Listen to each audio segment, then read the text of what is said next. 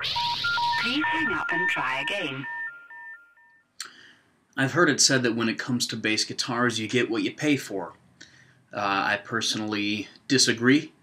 Hello, Daniel Childs, Rumbling Man here, as I am known on the web, and I'm here today to discuss a new bass I got, the Schecter Diamond Series Stiletto Extreme 4-string bass guitar, and it is awesome. Yeah, I've heard it said that you get what you pay for when it comes to bass, but I don't agree.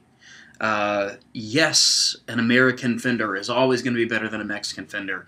Yes, a Lakeland is always going to be better than an Ibanez, okay? But here's the thing, that doesn't mean that there are not great affordable basses out there. And I myself, not being a man with a lot of money, am definitely a connoisseur of great affordable basses. And I bought a new bass yesterday, and not one that I even expected to get, but it's quite amazing if you do ask me, and if I do say so myself. This is the Stiletto Extreme 4, made by Schecter, part of the Diamond Series. I know it's beautiful, it's a very cool looking bass.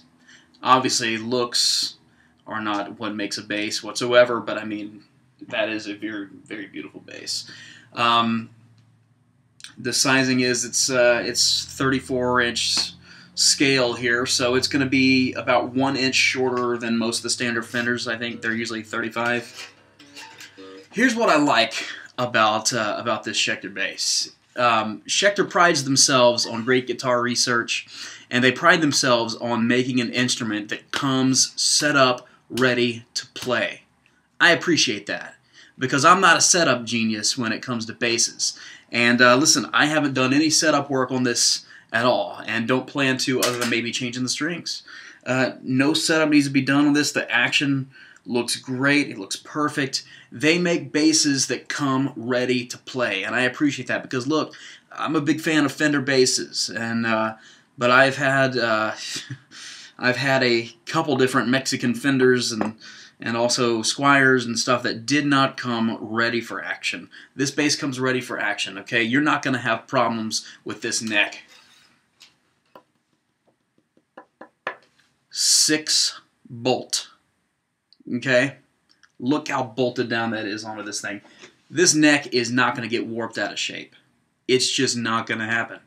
You don't have to worry about going in and fixing a truss rod and whatnot. And you know what? If you want to change your string action, you got saddles. You can do it with a small Allen wrench, like on any Fender bass.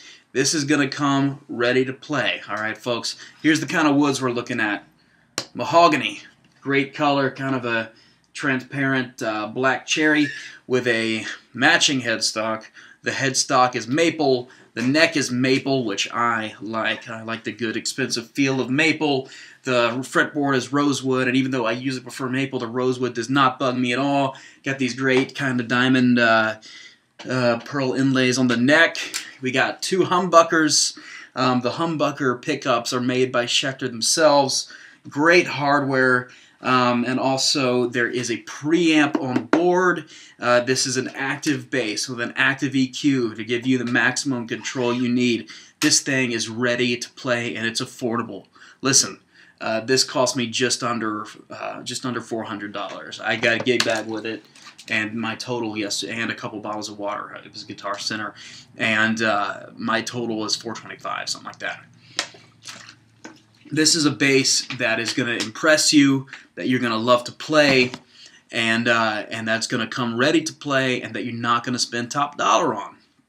Why spend a bunch of money when you're on a budget? This is an amazing bass. I definitely highly recommend it. I went into the store yesterday not expecting to get a Schecter. I sold a bass yesterday, so that's why I had the money to go get another one. And I was expecting to pick up a vintage modified Squier because I had been looking at the Jaguar and one of their Jazzes. And I did play those in the store, and they were cool, but once I plugged this up, it was just a different world. The sales dude just recommended it, and I plugged it up, and it blew me away because the bass boost that you get with this knob right here is just impeccably clear, powerful tone.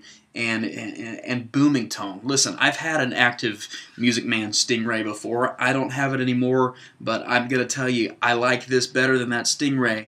The neck is nice and slim.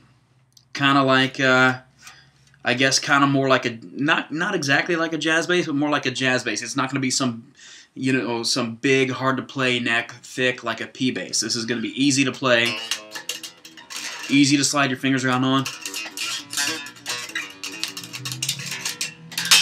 Here's what these knobs are.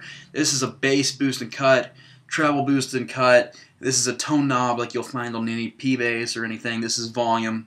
And this thing is just, it is absolutely awesome. It looks great, feels great in your hands. I love the woods they used. It's a fabulous bass, and it sounds great. So let's plug it up. I'm going to dial in a couple different configurations on here to get some cool sounds, and I'm going to show you exactly what makes this bass an amazing instrument, in my opinion, as a professional musician.